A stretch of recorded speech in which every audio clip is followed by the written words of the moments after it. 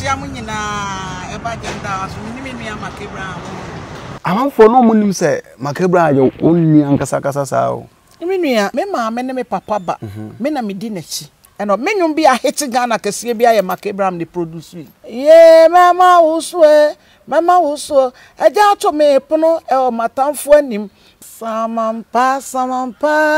eya bebo ami o samampe. Akofo po ma samampa, mami samampi. Oh, mami bro. Sabe na mami e ubusu mienu. Oh, okay. Ye nti ana na say time pese be be wiase nti kwa me mami nwo because ye na awrade aboye gu ye mami yem. Eti so obubuogu wonu anye kunu am na anware wo de amadwa ne be de na paye ba. Obra, wonyame na yesum no we nyame kase o na mom yenso no nukrem. Me 9 years fie nkono. Nsori eto mi nyina ye nsori a na ekunko a. Papa de ka trase mami hunu sede me da achete. McAbraham ye boni di ansa na ye wo no. Enye de ne wakodro nti na me kasa.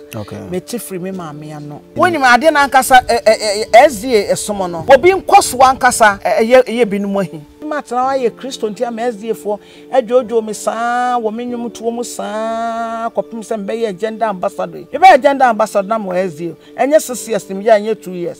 Etimu mwa de kakra kwa. Etimu fere ade etimu hunu ne ente Yankopon de mbeto Adowa no. Bia ba bia ye kura minister kodro no kura bia wo de ni nuru wo. Gender na ye se ba 1979. Obi ya me ya ambassador da. Me ni first gender ambassador of Ghana. Ose me no kaza minika.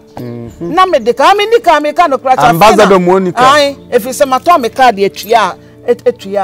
ka me mpeka esa pa Adwoa Safo nti me de ka na mto ka ni tua na eka benya debi na mo ba kai mi o enso mu mi o ada sade ade ni kurawa aya ada wonpo ajeso oto twini o and a miracle films. Okay, debi abusua mo akwa bamra on Ghana TV media ne na Kofi Jessica Babicha from Sir Frank and ye ne special woman be bon komo na sa special woman ya making. I'm sure say baby bebrebe ya ti say TikTok na abefa waje aboso baby abefa bi waje aboso McAbraham dodo na afre no Adowa gospel Hemaa ono enene ye ne bebon eye nkomo but di ba akoso e say de wa mwa wa hwe obeha na chitafo eye gender ambassador obojuma wadre host gender hour eye Oyelpa TV and other places ye bon komo na nyumba akoso e say de wasa akofa ba mankofo bia no woto samampa sama sanyum de be start one to kra me sama edi ho a me baby style was to sanyum na nsa na edi nkomo no kra samampa eya bebo ami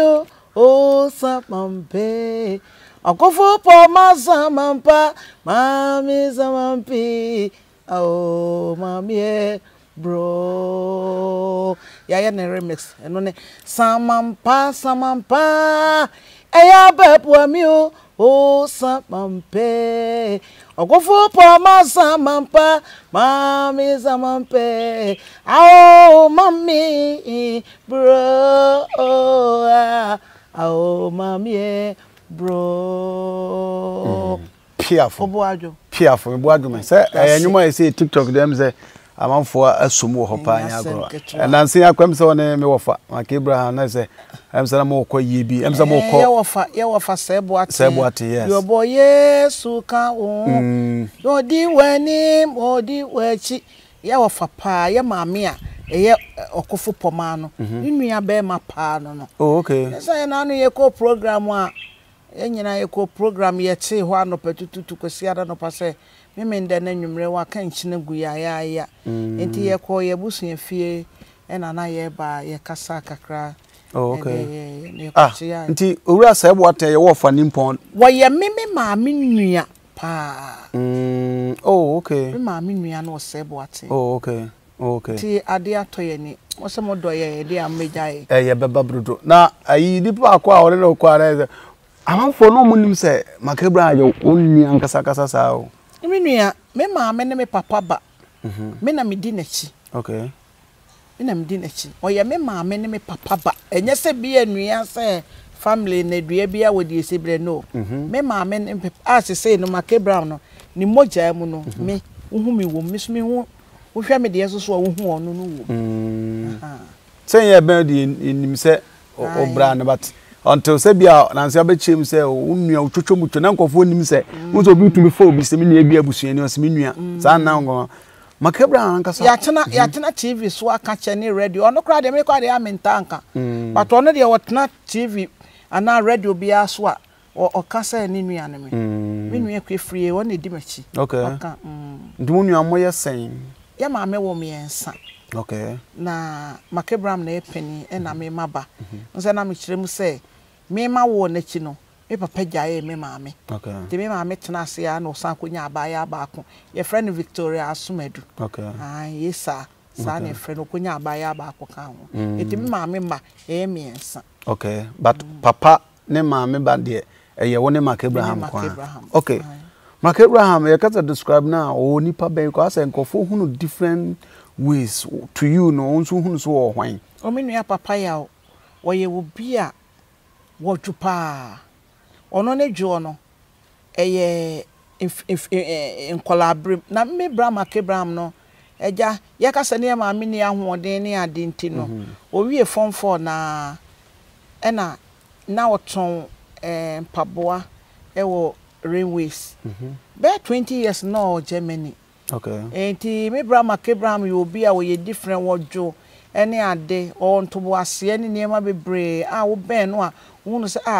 we die wo mu se nyame point ne se wo sofo batene ne ye nyina ase sofo se kanen de ka se sofo a na wo hu se de eni panti me bra McAbraham de ojuo woni mu o wa abojo kire o pese de ne ade woni ne woni wo ye bibi wo challenge no aka na no atum se wono debi obeka na no atum sisi a ama wo wa kire wa dwene de openyina wo wie na mkwa na moye na beboa mo a na ene because ompo obi a ope how ompe how na brabom kra. Okay. Don't not what traffic collaborate ko iso di 20 years or ko Germany. Ko Germany ba yin na say to aso tonight and at traffic collaborate or you be a ope masem enye se ne ya bebom ato nwum eno menwum bi a hit Ghana kese bi a McAbraham the produce wi.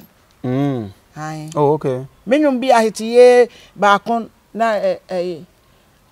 Odwene mi wo Yesu dwene mi wo abrabomu ayedi mini obuafue meni daso nyina ni Yesu o meso memory beba ehete pass am na radio ye ba akope na Garden City na kire yibeka ho otek McAbraham na ye na menum ye mama uso eja to me pono o matamfo anim menum hete kese pa ye kasa nyum hete de but ye hete kese wia no McAbraham ne produce ye no say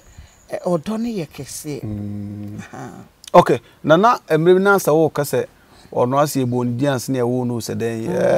date ma o kansa cause ebondians e wo de nti Yesu ebondians na ye wo no McAbraham ebondians na ye wo no enye de ne wakodro nti na me kasa me tifri me maame ano me maame na we teacher ni ba. Okay na o chira de nti ade chere no gina blackboard ono hu se bibi aso ne nan eto ono no fa ne normal oba fie geme 5 years not form obubugu form onti bi nko school no nko chira de bi enti no me nana so ne fie na oye bodwa akakra ho enti me papa pre-transfer na papa so chira de so ja no ya assistant headmaster na obi nim ne enti yes na papa pre-transfer sa me papa se chinchina obe free ho omo kan ya ye krom so e asokore ye frascofie but baby aye do no senchi. Okay ena omo ye omo adwe sa na che de dem papa omo ba beto me papa atwene baby a kwanwa me papa bedru ye krom ho no se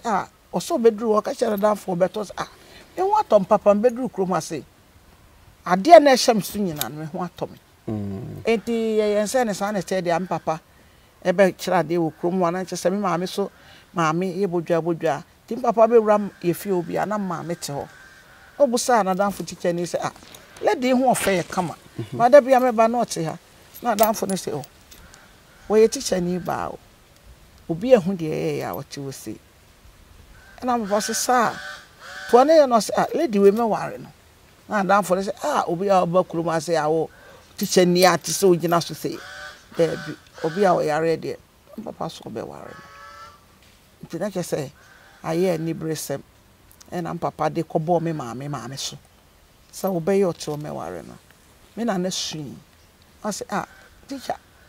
I be maka ma say de wo na wo be ware wo na akohwe na na ase wono na ebe hwe and also one day me wo mo mpene so ma no eti papa anhyeda ankoye kuntan bi a bi kakra bi na ode koye na papa so nya challenge ewo ne ho because papa no ye sepehene okay to oba ye obebo mo amane so akohunu oba bi se ni se no enne maame ne de anye no but ne papa ne so wo mpene se ni teacher ni cratch ni pa na obekokro bi so akwa wale a na akwa wale obi asebe wontimi na ante ye de but me na nna kwan du ebo modern rade mfa ne krese ni kunu kasai menti ase ye adwuma na mam me papa koye no kofa me mam free kromo no ode ne ba mpa iboni bi ne efre na adwo so dwunase ye efre na Heme no odwo so dwunase ye efre mpa iboni na Heme no odwo so dwunase na Heme nkrofo me chia mo onyankopon hira mo ye beba be chiam because David can say me o so obi aka Jonathan Fia omo nkyere ye ne enkoye na doye enam se papa be fa ye maame free ho be de mo ba ye nti mo ye ebusuafo prekope me ne McAbraham to ode ne kwa asori fie ho no ho na papa me maame konyin se McAbraham me maame konyin se McAbraham wa asori fie ho na ebeka ai sabrenya no da so etifom ai but oba asori fie ho no opija ne ho kakra na ebeka ebe na awotwe ama maame awo no me maame so da osa na oti ni bi ni din na me se ebo ni din no so ka che so oba na wo be wo no de Abraham sa me na okua da de be chen ya wada sana sa ne na akwaka che me papa so okumase me papa so nim wo fa me maame ni nye eye adweso dwena se wo de ne ba ho ana ye san fa ne so jalai o anwamasam me se ye nti ana na say time person be wi asinti ko me maame nwo because ya na awrade aboye gu ye maame yem eti so obubuogu wonu anye kunu amna anware wo de amadwa ne be de na paye aba obra wonyame na yesom no wonyame kase o na mo yeso no nukrem ade bi ayira wo ye mbrem bia wonde betumi aye because me maame kra owu ye wie ye na ibe obehu ye da achi se no ohunu se ye sane me mentia ana na Satan himself mpese me won kole because no be obuagu na na me ma no hu hokra na oye de na de ogu obepa wa ware aye de so wo eti na koba se na enti ne no ba sa mienu no ana mpa maame ukua da de be chi ya wada na owo McAbraham wo no no ye be ma wow na kese ni din ni ye boy ansa nti McAbraham ye bo ni din ansa na ye wo no ai ye bo awrade esu din ansa na ye wo no ye bo McAbraham din ansa na ye wo no but awrade kro na bo oh okay just nchirimu no oh okay eti yabe McAbraham dingro no da so te form anansa na no nante kakra after no tumi nante but enye too much after a won no tumi nante kakra okay no tumi na energy semwa ebe baby ekwo McAbraham na bodani bi wo ho nse kane asofie no omjeje nkrofo abodanfo bi bo no tumi so om yare so se bodam ne ye wo ya sepa ya peja kakra ti dadwa bodani ne kacha me ma me hwehwe wo bai wati sekom wo ye nipa kese so be wo hwe ni ya ne daachi be ye kakra bodani no kasa asem kacha me maame ena maame ti maame tamwa ye be ye sei no na che se ya de na ne ho nkom no apatatatatata bodani kura she bi to aso okay ai enti no emu ye kakra na ya ye yi neja se wo kunu no munyi se na Hemaa na ja na Hemaa so de ye wo me no de mpanisem de oboa enya fe na mbedi mpanisem e de metwifra pie kane no shashi ache mpani se mi swa na me ye wo na me maame ko to da bia no aye worry me ne ko ba bi ba o so duru ba bi no estimate wo twitwam to because ye ko bi kura na obi ka sem bia nya yi me bie ma no ma me nka hu ya nka wanka jesa me ke nsem na afeso na me di mpani nsem pa ne ade enti no eduru ba bi na ese won se obi a won mpani nsem aya munya ankola no o ke kanwa mansam ne ade de atea no ba de odi ye mpani nsem ebi a wogina ho ana sabi ne ade te sa Adowa no wo ye amonte atea wo nyom life ma wo mo ano so ne de no me minti to wo me de ba na me maame aka say usrem munya na Hemaa nti me maame nza na meka maame frem na Hemaa sa frem McAbraham papa ya osa ye nkola abre mu ampa am nkrokro mo ma no so me maame be krokro ye me maame pe wate me maame o pe wate wate o ya sa na obotinko ye me 9 years me wonnwom bi awurade ewo eho me 9 years mfie nkono ensori eto mi nyina ye ensori a na ekunko a but me maame ye mpaibofo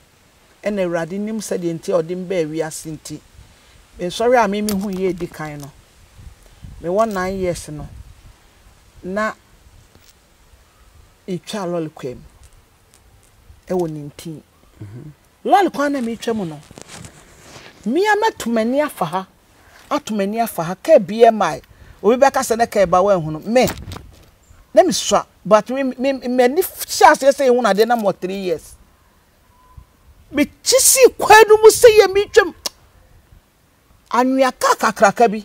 na hwe ni mfie nkono ho na anwia ka no me twabu ka sei na nkekume eno mo kwa hu Adowa me hu no saka bi eba because na me hu se kwa mu oda ho se sa aka ne bo me a kame na mu nyina atete na de tosumienu se woni mu nintin a mampon nintin ye wo krofrom ene ye wo nintin na me ho nintin ena me na wo krofrom na ne dua ko enti makwa me na ho ena me ba me maame ho me ba na me hia me ba na me behia papa bi ode ade achichi ne tiri hu sei te saka ne nkramo ode achichi ena okuta ba aba na okura no eye proa eni bi amte ye ne sei hwe na wankosa papa we ode aba ne beku ato wi dem a oh this 9 years anana na mo 9 years okay. 9 years asem na making ho amete sa na ne pe ena am saye wo beje di sesenka papa o banya dwemboni bia na nye Satan na asoma na e ka wo saye no hu ne nti a wasaye mi di mi kana papa ndi mi ka di machi wo di machi sa na me ko wura me na fie na ni kwa ho mi wura mu ko akiri inside me kokoshem na den papa ne ho fie ho aba na anya na hwe nya de hwe oba na me che ne se odi aba ne bekume ho ana me ko dem iduro na manase na ne obi awoko wasan eba enam se nana me di me ka ko wura dem papa ne be hu me na fie ho ana obusa me na se akwala na obebedura fie ha se no wo he enam na se adan wadidi watam wo se da bi na so me to no am di aba ba puneku no enam na se di enti ka wo ko ena opamo no ena okoye en sorry to so me yasa e 9 years no 9 years mu wa nso enko an ya prosifo kura chemi de twa to ya prosifo chemi na mo 9 years e de me ko wo mo akachi awa he mampon sa me na ye woni nti okay nti enti 9 years kro no a me free school aba me ko school makonwa ayeti so na mbubu no panin semasem ene ye ma teacher ni de suma am de ba fiem de maame ena maame se ne papa de nte e wa ha wa carpenter ni fa akonwa no koma no no mo bom ma ena am de kwantina papa ni nya mo bo akonwa no ti de bi ya pon school wo fie sa na no se police car tu free mampo o mo ba yo mo so be hwehwe ekri free ehwo anom aye enkrofo nyina nwanwa na papa no di nanim hank of goodness obe no de nsa kire be so pani dente no so why then yo when in prosini a wache me remfi ni dinda no mo frɛ na inspector kwe wo so me yefunu mu say because na me hye ayinkoa na me free school abenti na me hye p 9 years no wo so me yefunu say no pagya me to me twene police jeep no me ma me brɛ yo me ma me de wa brɛ me ho abrɛ me ho pa ende ye boni din aye hu no erade mfa ne kransie na ma me ni ho ehwa na wo de me koye papa no hank of goodness ade ne sa kire say me a me de me koye ye de me koye me ma me sa me na ma me kwafo ma me frɛfo ba ne sehwe oba ku efie de ni ko na akotum na papa ne enima de kurunti papa na point no na akohwe oba atan ya ne bucket wa ya hye no ma me so ya ne nemesi wa no dimrika ena ene oba ye to oba no mo busama no asem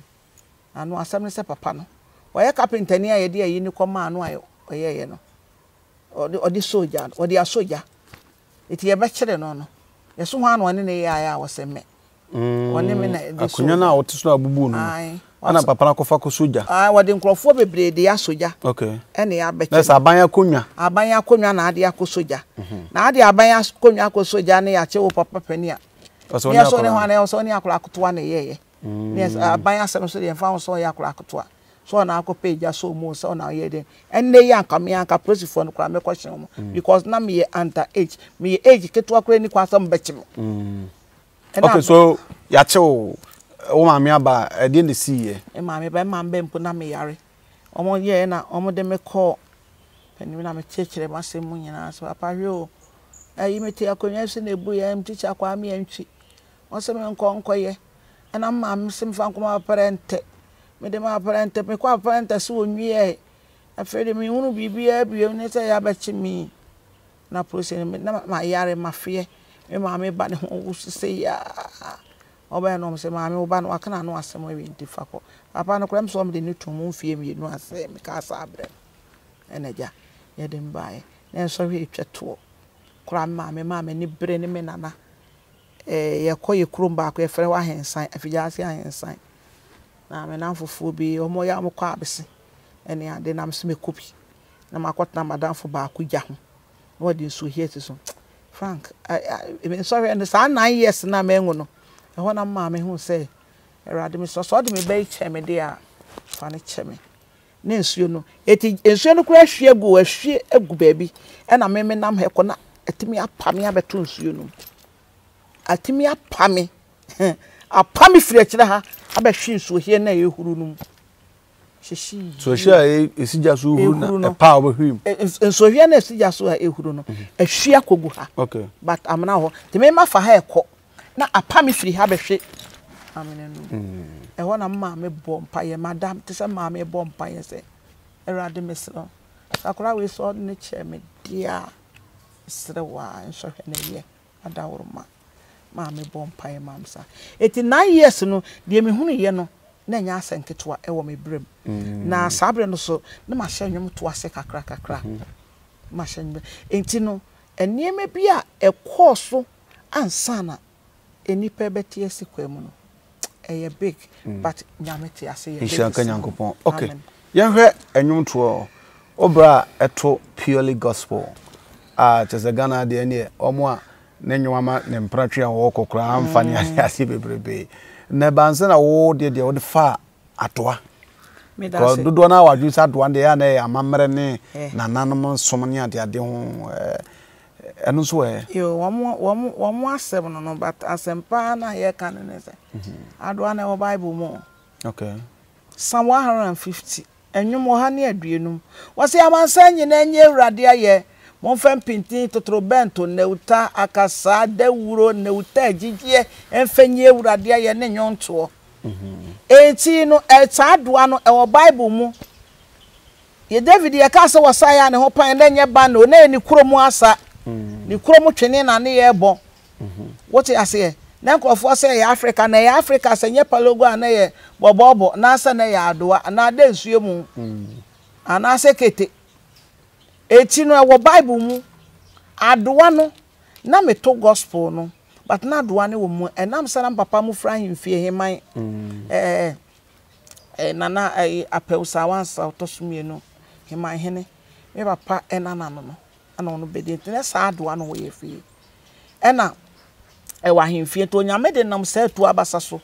ene pagya ye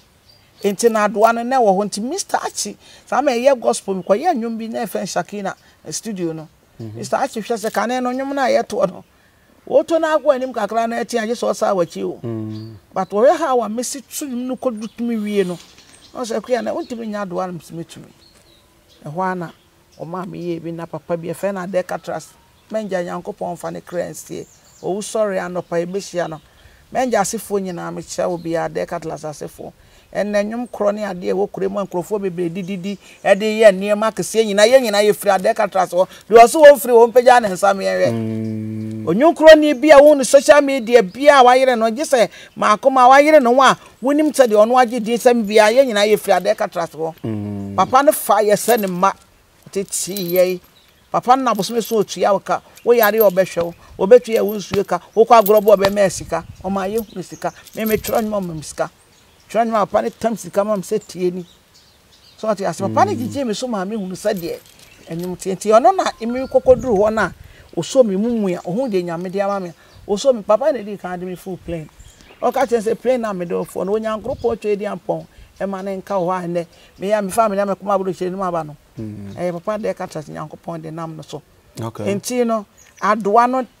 nyame ne de baaye but obi ne trezi me kwa de ho nyame ma de eso mi mu a Adowa me nam sade yi nyame nyom ene ade McAbraham frabro chebe na ma ya ka ni mi enu bo ma ya tu din Adowa gospel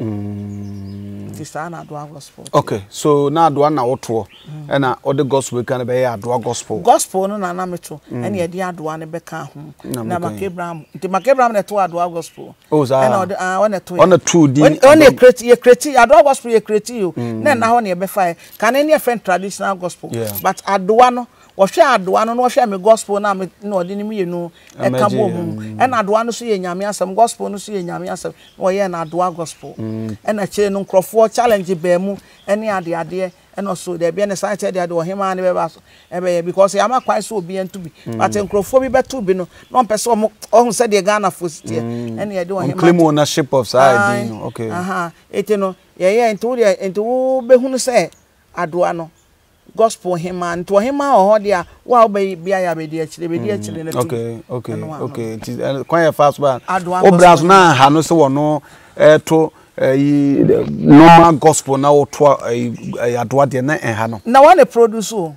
en na ese Christopher hunu no se mutimi hunu se me bra ne McAbraham se Adowa ne ya bosonsoma ade na mu se enko be ka chem se minya kra enam so wo se minya enko ka se minya ya e wo se minya because o ye mamba wa ye papa ba asam tumia won e begina ho even me to ma wo mema 5 oba 1 e mema no omusu ene wo mo abrabo no dodo no a ese McAbraham a wo mo nim se ye wo fani na ntisi wo ka sa na me nti a enkwara memu wa no omo be de no mo tumi akọ mo fa nche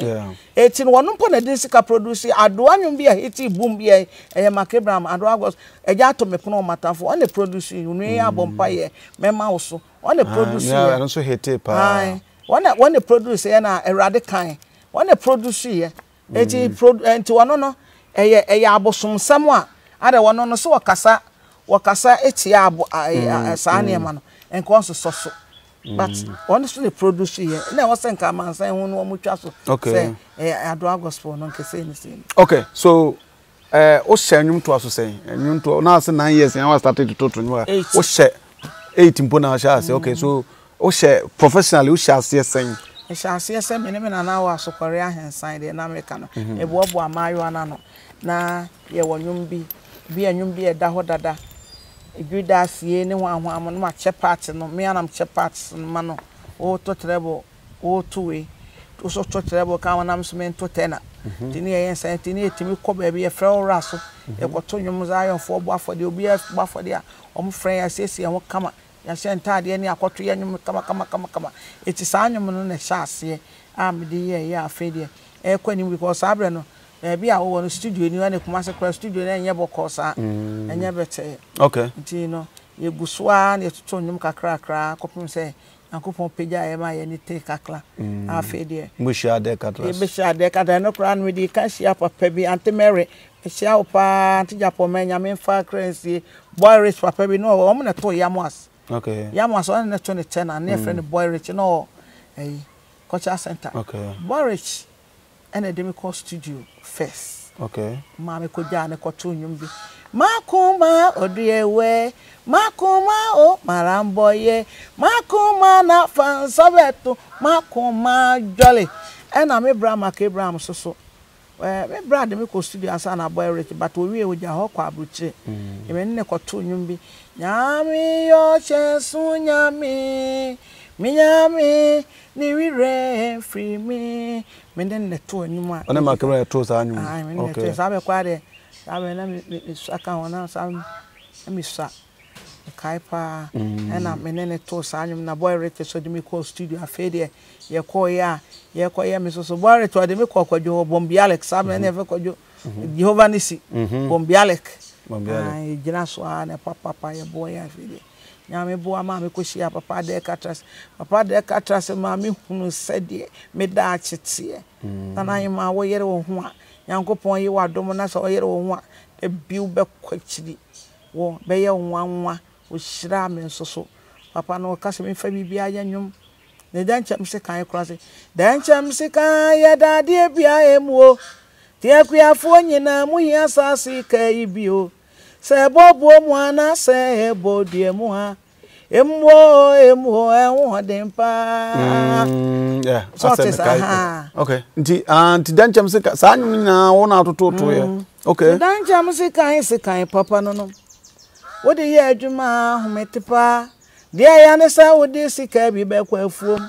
na se kan no eni amwa na kobuo wo ya nhwe nye ye gi se wo je adwuma ye ba fie dancham se kan so de enti sakra enam ye na adwuma ye so ye de pa emu na wo dempa o dancham sika ya dade bia emu te akuafo nyina mu hia sase kai bio ebodue mu anase ebobo mu a emu dempa na nsuo so ayede enria na atwa ehia ho no na no so wo mu twitwa me sa nunya wa na akaka bo manase adeka kama na wa me na me ye composer ye kasa wa compose okay me ko menja ho nwumbie no kabo ma meto enwumbie a meto meye bia no o me ko me twa nwum bebre mo me enkwajam no onu anko obebo Otumfour me nam to she me ye sha adoma ko ano fa me bone che me nyina de je nkrofo ano sa na disaster ye kosi Accra Sports Stadium no asanga se atu ye ne nyina na metro ye me ni nyina na metro ye ene ade nyina nti papa no nyame nam ni mu yade o ma me ko training wo ne ho o training nyankopon so ma ne training mi ye enti de mi huni me de asedam o twedi ampon kwa me na me fa se McAbraham kwa do yemi nua na me de asedam papa de katras na wo ka se nsu a ye bu nua ho so na nka wo be kana we ni be nsu a ye bu dua ho nyina o ma me de ye enwum Papa na advice you for you. Ono no se ono de ono osika. Eti ono no eno aso aka se Afriyie. Ni pesa wo di nua na ye bu nsuo no ema te se de no te se de movie soundtrack mu. Te me de no ase wato ama me. Oto ma me ana matena se Erade di nyansa ne nimdie ma. Na ma career adwene na ma ye ne dem. Abre kwa de na radio no so nti wo ya timi ko ba bia. Yeah. Okay. Na ye na ye sha se o se wo for ni mpone owura oseboaten yesu kan ho onu ba ko hete pa the so training bible onu wa SDA ni na wo fa no dia wo so wa ko SDA da ana so SDA ni SDA na me wo fa mo so na me ko SDA me ka sa abre na me firi me na na ho no a me ye no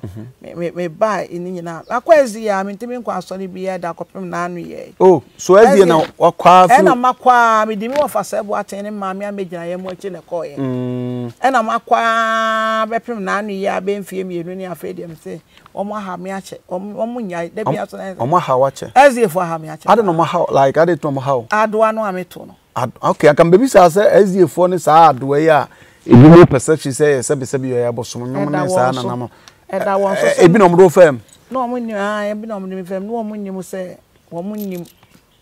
na omo nim say wo Bible mu a dem nwanwa because omo de me fam pa eno ana me di so a me wesin na me nyaye a me yakoyi obi a mani so ade dum me ndam be kwasore kwa me yam chiche because me to nyum me kwa me nyum ye friend Adowa gospel eti gospel no so wo ho a me to me nyum nsanku kwatuni here me kwatuni hie mu ase na pastor tim bedum ne ade me am pastor na me ho ye wo mo hi to nyum ayi tim bedum no because of bi a me ye oba na mate me ho a ezi o se ne ne ma bebrebe me nyaye anka na mo wa me ti no mato bi be ka se na dia wakọ free se bi o maba wa bremu ana na anu ya 2 years ago de na se nche na de watumi a hye ho so a besi na anu ya 2 years ago na wuja obeka se ne sabi o he said wa edwa enti na wagyan na yo me da se pa ora enya ne sa dread obi a onimu bi anu sam breme wase including you. Yeah, of course. The ade ba ko a woman say won say wontumi mo bi ntetie wanimu sa etina ya metu a wo fo ne efo say se oba no mpo ye bone na wo ka nanim kakra twa ana se wo ka nanim kakra onyini no e wo se wo hu kwan a wo de be fa so eti metmat na wa ye Kristo ntia ma SDA fo adwojo me sa wo menwum to wo sa kopim se mbe ye gender ambassador me be gender ambassador na mo SDA enye 6 years mi ya enye 2 years eti mu mu ade kakra kwa etimu fere etimu hunu ne ente Nyankopon de mbeto adoa no me ma fepa na hu de ente Nyame de mbeto adoa no na odi me ye nipa adwene ye de o ma de makodi nipa so ama makasa kire nipa ama nipa hye mayi okay so ho gender ambassador e ma nkope owura ma so ma ha ma wu ye na madoa ye na me de to nyum se me de tu mabu no fo meba ho kra but de na ma omo se mento adoa ayi no de to omo mpeso beto saa nyum no me nhye da minnim because I didn't know Bible. No be an confronto that says 17 empeso beto saa nyum. I know the omunye ne saa name attack no a. Sa wo to nyuma itumbe du machine. Ebi wo ho a wo kaya na wanim gu ase wo bodwuma se wo gina wo to nyuma na dundum a che na hu ne onye bi wo sa. Mani enwu. Eda no ma me hu de me gina wo me Kristo sum. Because omo ane ye de omo ye hie mu ni nyina koma primu so omo ene pastor mompaye. Me family bag no omo nyina so de di machi. Ai en na be wo se nipa na me de ade ne ye no no wo ye wan because ye che da onkrofo bi wo nyame ani kotua wo do se kana no ato bo ase da no pastor no kura hu se afa mo se ye bo mpa mo se akoma na ye de siesie bo ye ma eti mani engu na se do ye wo na ani bi omo a wo ho no kura ni anye ho dabi ti ama me mani engu what you say but omo ana omo aya ye ho a de dru ba bi a na wanwe ye kura hwa na okwa asem enti na me ye se de bi etu nko tre ye ai na me do nyame ne nasem me ntam fie na me hu de Nyankopon be okay na woni obi ani personal problem bi enti na bia na mdo fa sa e bia na oni obi o personal e bia nya do gospel no nko ato no na e bia bia no obi o personal ko sada wo kasa ye dum na amo aka nyina fa bag di wachi inshran Kenya me say apart from asofo na edes no apart from ya asofo any edes no bi ani me nefa audience ni obi e pemasem okay se bi omo so de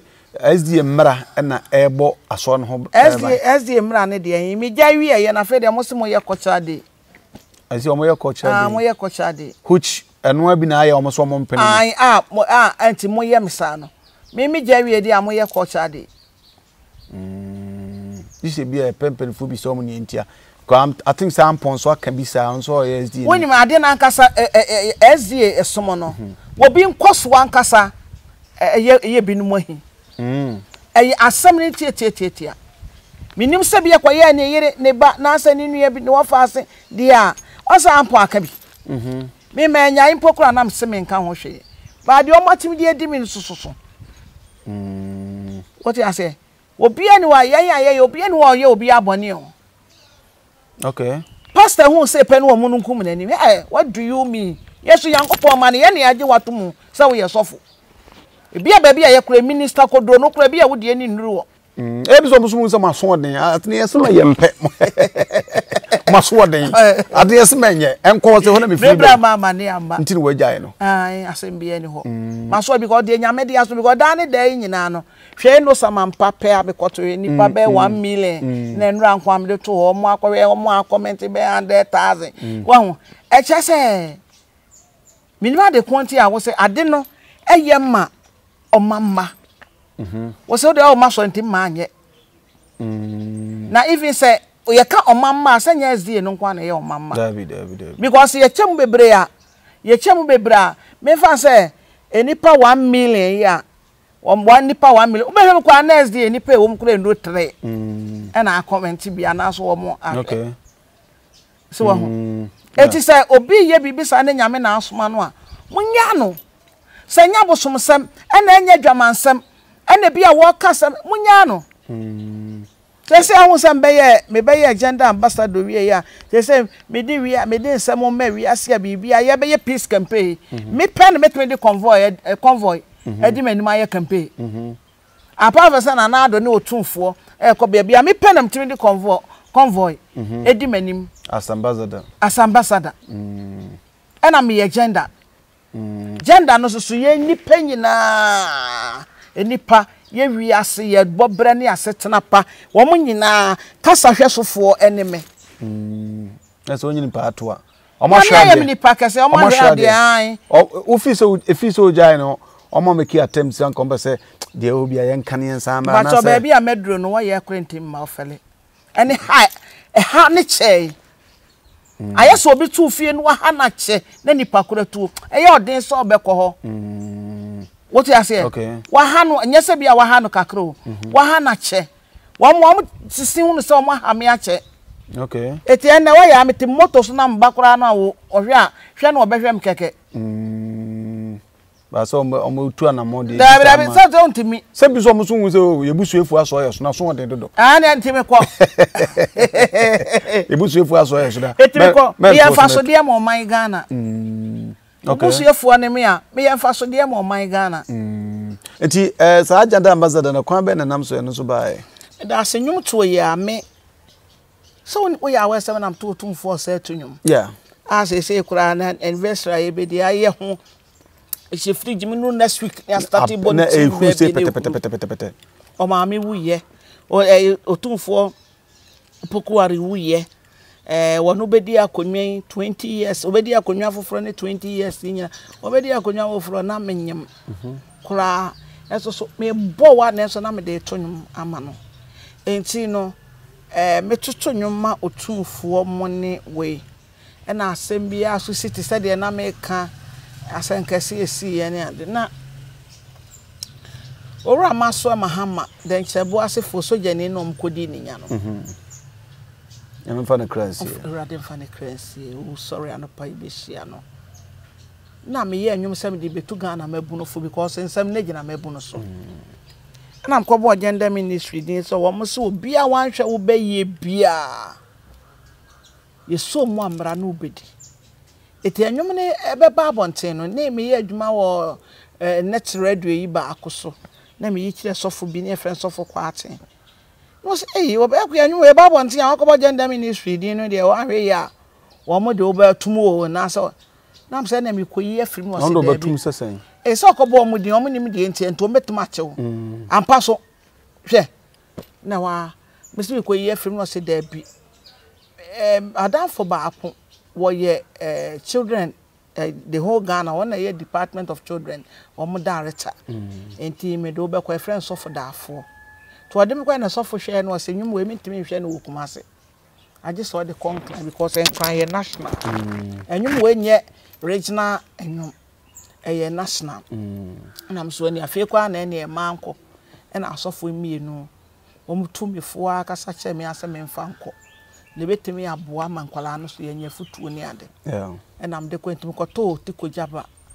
ti wotikojaba o hwese dem si ye anwum no ne ye culture ne ade ne se de anwum sisi so ne twene ne kro no also person de me an ambassador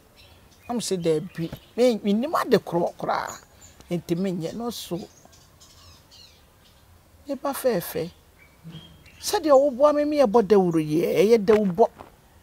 enti na sabe ma anti ehene ne McAbraham mo sofo Robert Mensa ne ya omo na na me wo madam fu bi so ye friend Stone o de hu ni picture kwa sa na me de toto o mo tu me fu ase emenye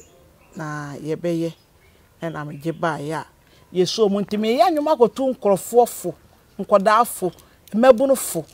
na me ko ye agent gender ambassador nyem na me ko pe ye ebeto me okay that's a quite nam so ba no okay gender ambassador the amount sabe ya say ofi hunsu enu na de no na ambassador keke anase wakadia ma wotumi koba ma wotumbo dawuro no eba no de beginning no me hunu say okay me ye program with sponsors ebeboa because krata na ye de ahye me nsa no emunsam ne ye break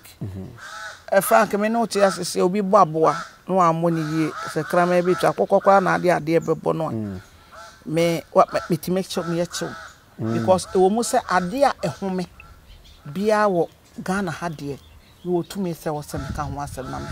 Okay. And Tino, me want to say, met me and your sponsors, Name de Aboa.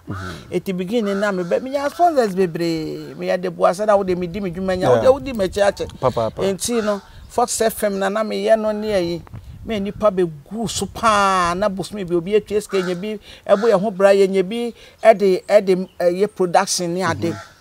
na ye maami Adwoa Safo na ma e program e call femu adan obeye din ikonya so na obeye minister maami oti koja ba ko ye maami Cynthia bae Cynthia Morrison bae mu ho na nya asase no e na me ni di nkomo na o ka se bia na nyi won ne beba etime fanto de obeba no na me nya charge no be chema 40 plot obo ankra ila port opposite wo am ye ko hwede ye news ni ade ye wani mu asem afa de du time ye na nipa de ye twa letter kakra anka ye se Osafo no Adwoa Safo no sign na afa ye hunu ne de yi kobo ye ko bi su nyina ye de pickers na kokobo asase no e na sabre wanya to antena se no Odina kwani abaje no ko no ba no sa nya aduane amamwa dia no sabre no ene nkola na aka stitch no so o mo aka so wo se na busunya didi ama ne ho ato no ena nkola na mo stitch no so no ketenkete o mo so aka so ame ho akere ye ye kokoye no but o ka se ona ansan na oya we se bibisa ho so o ma mi be di akra 4 months Ofa ambassador na me yenya tetentokoro mu de mi kuta me krata genu me de chewa wo yem beso me de krata na ekuta me ne chewa wo yem beso se me nem kuta krabat na wo se gender na yese ba 1979 obi ya me ya ambassador da me ni first gender ambassador of Ghana what you say me de krata na chewa se sia Frank se kuta me wo yem beso se let ekuta me nya senketoa. Yes, aban sawum. Aban ti da ha gender ti da ha. Me krata no. Aban ti da ha, gender ti da ha na aban ti da. Me krata na kuta me nya gender fo na hom ti da so. Yes, obrelo ka we recognized e wa ban. What you say? Say aban ku fo adokra nim ho nim say me na me gender ambassador. Okay. So sad dey dey ntina maami Adwoa Safo. And me ansan ade ko ne sign dey say bi enya do. What me am office ho anfa nto ametna se. Na busua didi ama mo ato. Okay. Te said ye no to no enti no nti na street children no ho onwene wo mo. Okay, so asas na what was the purpose na nka mo de asas na ko ye dey. Ankola igu montene so ya hwe ba o mo de da. Akola bi wo okra na sabra so me was sponsor sayama ye ready sponsor am ye sisi dan e wo so ne de nkode ye akotene mu am ye bie school ni ade ne de nkode ye akọ Frank ya asanketo wo e free wo okra na ko fie mi he da me ye me ose me no kaza minika na me de ka minika me ka no kracha ambassador monica ai efi se mato me ka de etua ka me peka esa se pa Adwoa Safo nti me de ka na me to ka ni tua ye na ka benya like asase no ho ka na that be okay say e ba say afa no radio ni me sponsors ni free so at once ntina wa na odu ho di push na ma de ka say wo mo free so at once because the maame ni ye na hye wo mo yem say impo yen ya sponsor mpokura no ya ye adwe say pese e boa na ne ma kwa animu na wo no wo ye ayi ye friend say na wa ho sana me use wo say me use ka me de me ka me blend ho nyam pictures go me ya we pa na umusa say ye da na afu say ma brentra ene kwa me na ya me ya nya no anka mpe one ma bo form timbi bi ya bo form jasase no wen se ba sa de ne de anu sa ase da ho na ye na ye pe na se etimi ne Otumfour ahen kwa pani ena ede koma na da kora ede ma no kra nko no kra me ye ne ntam anya because na ma boka me ma boka wo ho esoso no onso so edu time ya anya sa wo onso so ene ma bi hwere no okay now the okay the me ra who say gender ambassador mu what to ka na besi na se na onim same wo ka se na wo ni same ya we na card ofinya ka ye ne de ko float to military ko ko sanya senketwa tete nyina asame yusuka ada na nka ne de me ka we acha me ka fefe ye wa he mi wi am de be ma wato so na wo de acha tiefo a me ne me baba ye da ho kama ya twa gender ambassador of Ghana Adowa gospel de me number to ase ya twa gender hour atro Hemaa baby wa hu ne sai ni mahu ni na adete na nka say dey me ko baby a ma afre boat kura na wuntimi mfa bitimi ko baby na me sumi na ni fence kura ye me ya e ba sa no nka me ya e ba me mu hye me etika me ye kura I break it down. Jese no what does Sukuta post mu as gender ambassador? Na some me ye ntome so aba 6 years ni. Me say anto so aba na some post ho akade nka ho de. So because akwa huru to baby. Oh, there be say free won hu say me gina say mpokura na say me timi stress na obi abra na say kura say hu say me ko street ni so e ko che nkola na de. Na me wono nkola na mpese nko mu nyina kura begu mi fie ha because no mu ni say me pe baby obi o anya ne bo apaye so oti o. Etina this time around no me won crophobia eja omo abeka mitime maante ehine na na ye me patron na na ya santoa maante ehine free mu no makonya wo hene baako na afraso hene na wo se usu age makoto di na besi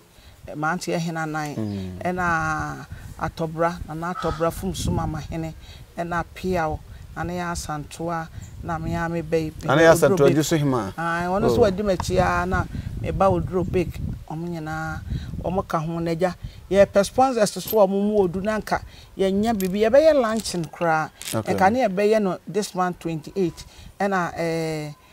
opem so edi ni birthday ni nyina so aja medi mu akotene nti ye ntumi nka say ye we ne ye na chese ye lunch na fe ska akra ne ne ma nyam de be ma ye no ma started nkola no ma yi wo mu akom krom na obi say we ni konkrom da bi wo ma e kwan ya me fa so de na kro no wo ma e ho hene no me de ne kwa akosin so ne social welfare fo ahia ye na ya frɛ busuya pani a akola no efiri ni fie sane ya frɛ ne maame ne de ahye ne sane ya gya na kwan kakra sɛ hwa de ma ne mma e be de na akoka sɛ ya waba aha nti ye wo strategy bebre nyankopɔn de adom yen a ye be fa so ayi nkola no na kanya ye maame Adwoa Safo de a enka de adwen kanya ne sa ye ha because ne krofo guso omoboa na say Adwoa Safo no wafiri so obi abɛhye ho ai but nipa kono abɛhye ro ba na asase na nya firi mu nsa na Afriyie nsa da Afriyie nsa da Afriyie nsa ne ma bebre ama hwere ne ma bebre ye me ye ne krofo guso we meto cement 100 bucks we meto nchensing because sa akola no mgu mantene so sa akola no no mu di ewu no sa akola no no omde fon omjeje nkrofo fon sa akola na e won sekan no e wo street ni so onyini pagya ne mu kaka ye akola no mo 8 years 7 years 12 years 14 years ne ade omunya nyinyini tie peke wo mu free wa ne ye hwese street ni so beda ho a oh my God na benya hoto kane me amisika me de aboa yi nkola ne bi atwa bi me kura ha kura me ni bi nete ya we maybe they say okokra o man me fa no no 17 years ma hwe no a school no so wonko e say wa ye kama they say kura ndura me buy o buy nam da me so di sika beto me so ko ye adwuma aba o di 50 cedis aba beto me so oh mama che say me wo mo amatete wo mo aye yie o so onyankopon o di bibi a hye obi a betumi aye nsa so wonye okay so wo okay yeah gender hour no and gender ambassador no emse nansi ansemba akusi nkran nungua amamre hu nsem bi akola 12 years gender ambassador sasam bai no wo kan bi na ka bi so na wo ugina pem ne sei me da se pa unse nkran ekosi akosi regional me fancy regional office na akosi enti ho no social welfare sorry e ma omutu hu anamo enti no social welfare any gender ministry ni sorry sa no ambassador me wo ho na me hwe de eko efrim beba de be frim beba ene de eko se eye ne na ntumi anko ba bia na me to atwene mu so ati ase but me hunu ye no no mo sorry a wo ye ho ne magidigidi ena at times so say wo mo no se bibisi a ebo a me bo de wura ansa na wo hunu but we dey see wo mo anim obi sheda efre wo mo direct eti me mo hu de wura ansa na wo hunu se wo mo koko hunu eti wo mo hunu wie no wo ye ho ne ma ade a abeto dwadada de se ho hia se me sa abo hu de wura nti ayi anu yi omo de abasa nye awade se de na nipa bi adwen ye omo no omo da be che se ye amamre na omo ye de amankunwa ene ade nti amama koma to mo yem you as a gender ambassador wakoma to yem media ade so mo se enye amamra ene oba am say nya wade na e dey ma odasani nipa be say eware yatu ase because me no me ma fam de so waka me see you and am so san 16 years yes you e che nya wade ye de ma ye hunu sakoda na nyinsen say no yes so ye because sakoda 12 years na so nyinsen de o say penikum it is so say ama mre de a yes you and asa ama mre no kra no me ma we no ebo akoto ye so sansem no so ha say wa mamre wa community wa de akodan fie dumienu fa asako wo no say so on ye so ma ba chem so on ware na ye nkunwa no na ye ware ama nye lipa dasani eno kra ye shedan to yasum sa etina ye ka kire ye etina sese ya meme ka say ye be hwe say nyinsen bia ne ade bia MP ho what you say because they can no say ya mam ena sa mamre no kra no ye ma we no de ye no aka me down na ye de na ye susu o odo na be si amamre no so si amamre to tuna si o dabi but e bo ayen utimi fa akorakoto amfie dumienu ko nya sa eto anim sa wo wale no dabi so say omo say e so ma chiom say enye nipa da sani a oba ne be ma wo ne ye de ma na wale ne mo ya enkunwa o tena ho atete na akodurumre bi a obedi be 18 years and above na so onya be ma bi opeso wa no a ye be ma no kwa na e bia wo hu so omo de na omo ka ne sese ne bia na omo mpese wo mo fie na adwama mo ba wo and ye kra ye pene so ke baby omo ka wo and ye kra de no kra de ke pene so na me kra menya e ka sa pepe na ese nko obi ye se ka fie no mo be ye ready no ahwe nkola ne ye na dru fie du nwotwe no a no okonya ne kunu na so be wa no ande no ano no omo kire mu sa so omo kire mu sa de ane chese ne e bia wo mpese bia kra bia ne wo fe wo ya kra mfie du bienu o si ye yina so na mo na yi no nti no omo pese on bo no ho ban na ememu amfana anya hanamti ye tetena mankonwa no a Dawurade asesa ye Dawurade asesa sesa na omo ka de a ene ye de ene wo mu ni trouble nti okura ne du ni mpani mfie so omma na nwale eno ano which omaka so omo tete nkola nto omo tete nkola na ye so nkola na tete ye no ye de pa na ena nya mamre no nko na ese mo hwe na mo de tete omo mo tete nkola no mo tete nkoda no na kwada wotete na wan nanim benyam meti asese ya ye kasa ye gender ambassador ye osa obi benim ya wani beji wonnim nya obi benim kura wonya maami ya na kura na se wonnim mekeke kura na wani beji se Awurade apegi esa adan na akwada bi apie baabi na montimi control nkola no no mo daache no emeye fe okay abuso hi one Ghana TV ane Adowa gospel Hemaa also known as gender ambassador ya just ba enyom sasem bi esi emfa nwene enyom anase enya nwensem opani bi ohenepon bi na onye homodwede a mepacho mami she's not to be compared any idea igusu ene no bonkomo on one Ghana TV mami baby ba akuso enimu paa movie soundtracks eno nso so no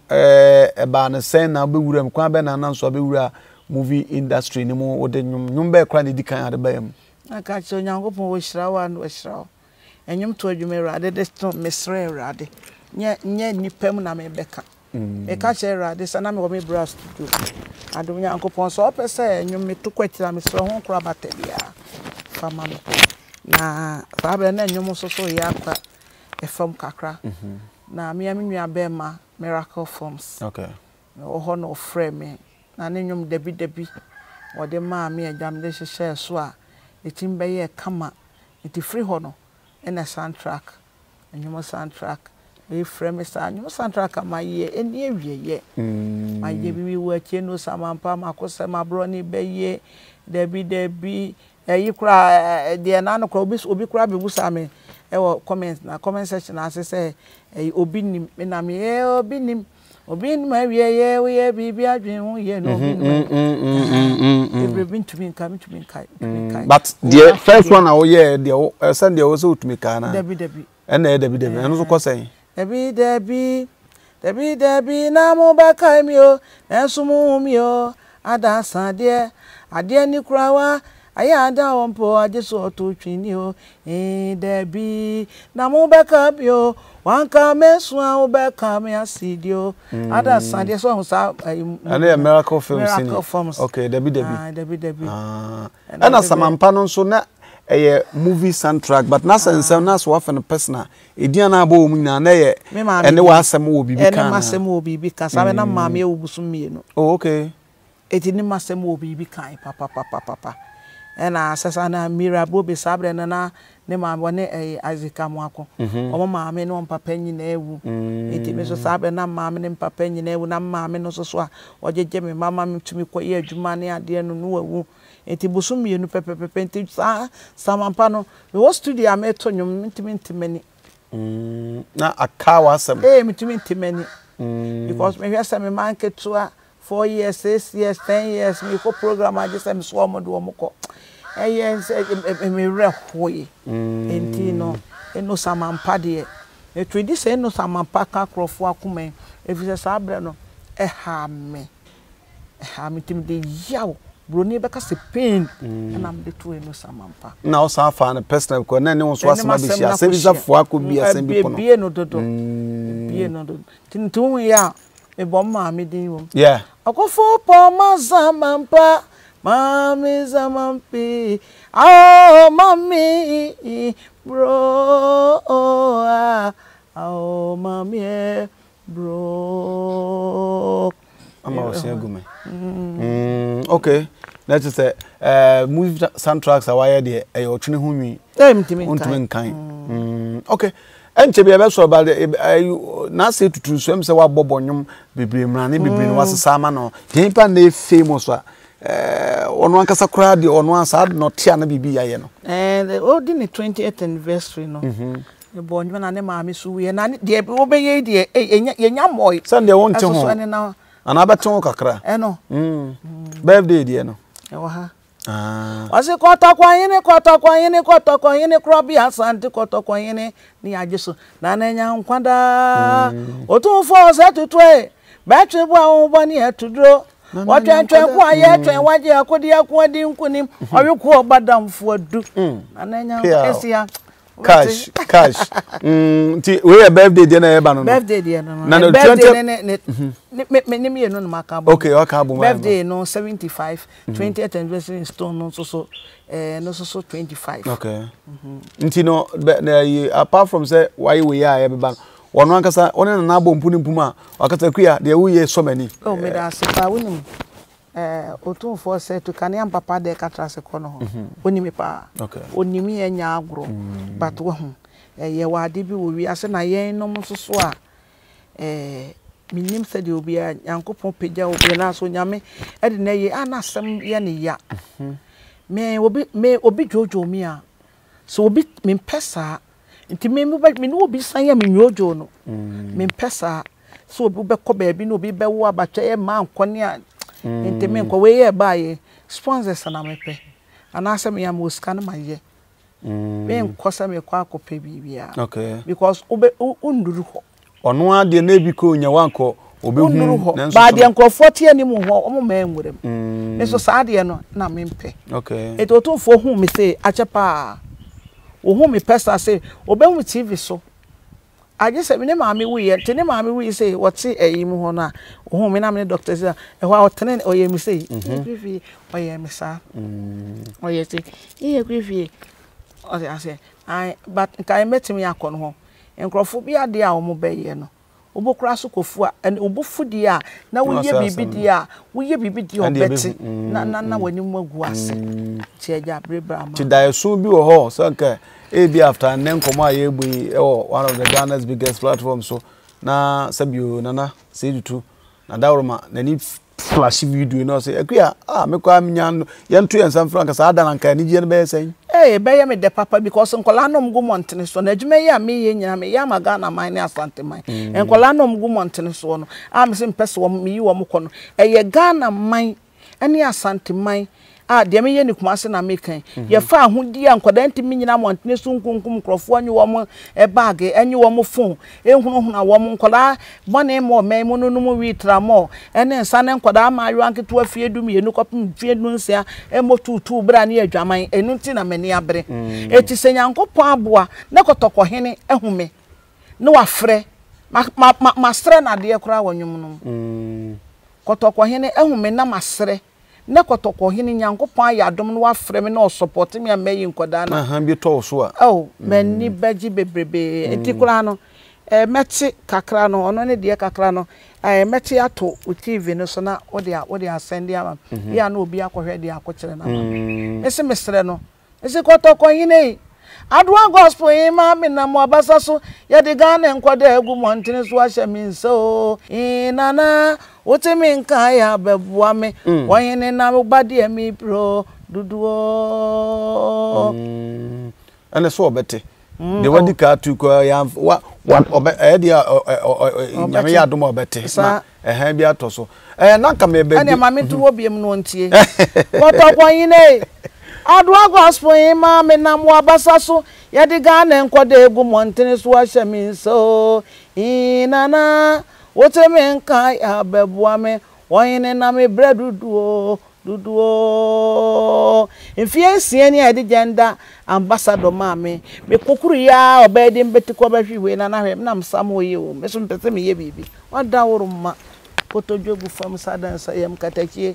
kami hudi emeye ifirise misika sam ne me nyina ye basa na enso me se bibi abeye kama obeboa me nyame nti nyame ne ye boafo na ka me ko na me kai se wo fa o se boaten sofo o SDA ni kase pa SDA nyum ne se cheduma se nye se cheduma se ana ono ne de ne ya odwa bate SDA ono ya jubilee okay jubilee class okay ntino sama na SDA for na do fasa anamon so ukbo na mane otu anamo bi mra na otias ko na anua na wo kode ya chese ye de adu aje na nimusem onimpa onimro mpo kura ye di bi di no ono so Frank mi timi kwako obi asema no ti wode owe na na chese ono kura no so be kan say ampon say ai some de makeke ka bebia nya SD for no most of them opeja mu dia na abokwata na hu dia wakire mami commander de nensusu no mse security bi akopie kotia minim sa asem bi ho ebe ka twato na ye de asori a na ebrepam nse na asitunya meka se pia therefore bia nkomo ebedu na nko ne birthday song na mse mu hwampa emu hwampa ne birthday song no se ebetumi mpo a obetumi de ato oyi na se de ya na de asend me de meka ne se de di kan awofo aba atan mo mma no Nyankopon de wo mo adom wo awurade nim senti o de ne brewo hwe ni yie ma ne ntinsi abontene padwuma ye wo ye oba oba mo padwuma ye adwuma bia ye adwuma de be ya ansa nkwala no nsa be ko ma no kro no ne ne ma basa na enye ensu ton ne mesi ni ade nyina ye adwuma enkwala ne tisi montene so de na ne ma nyina asa wo bra mu ne ni da ati nyina de be sra ba atai obi anhwe ne baye na afa ya sra mama yesra mu dwumade na media fa ne gender wa na ebobo nkoda no munti na me brew because make us make we fie kura bi ebebo nunum kura na me fie amasam kete me mpa so bokwa makoda wo so ko odwa kura bi ya wo mai ba bi abete asie no kura gina wa de se kan gina wo so eti yesa kitu abi enso mo mebo aye mo mra mebo aye emra no so a na yenyi nkola ni mfiri montene no so na wadawro ma oba wadwuma yi ami ye nyina me ye ma wo defo o mem timiso na ateme nka na wabeboa me metumi ayi nkola na ama santimem so adwu na akwasafo bibi railways na sa wo call race course ane ba ntema mo se de nkola esigu wo pa dra na adwoso a wo mni de adi koto bibi adi o gese nkrofo nsem etini ekum bi ne yese e ma yanke to esoso na nakafra mo bo ahia woni ade amadwene ntumi na namsa ayeso kwa miti pa me nti wo therefore na madaro ma kotoko hene woteme nka abeboa me se de meka no na yentumi mwa na yenyi nkoda ni mfiri montene so minim sa wo de ayemu ye wo de ntina wo ye kin Solomon no nti ayemu ye wo de abeboa me gender ambassador enam nyame nam wabasa so na me de akogye abasa ntimemu a enso so abatwe wontimi ntumi nru wanim danana adawroma tie wabawa that's it.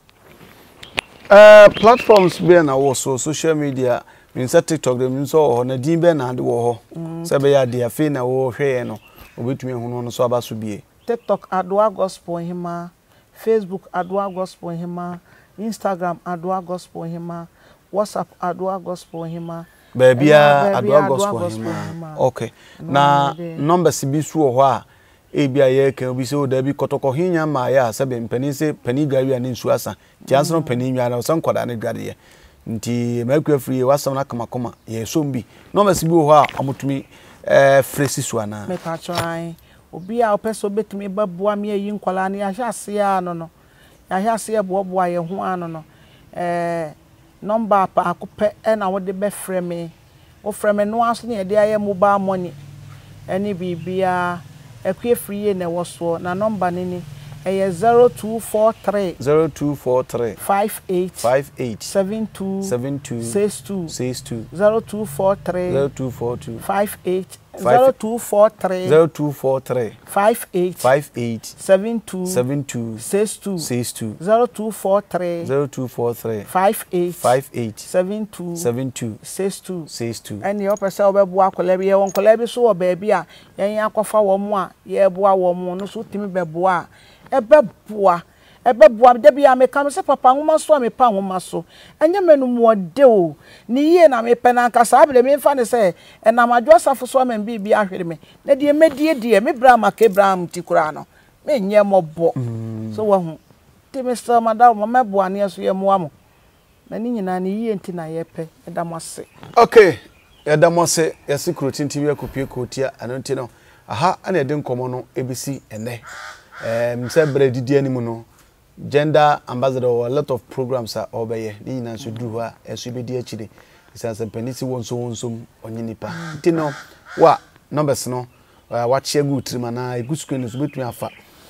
na wa frɛ na mo bi su na wa na de abeboa na etumi aboa isanse penisi obakofo ne nsa entumi katanya me ani ntemo yenya nsom na ne dai so no emrem ne basa so community modua oda abeda me so da meda midin edenana kofi ejesika pa betu afrem se Frank mene mame Adowa Gospel Hemaa anase eye gender ambassador 1 mo ebi tin baba te gender hour yami adoma ye be san shia makra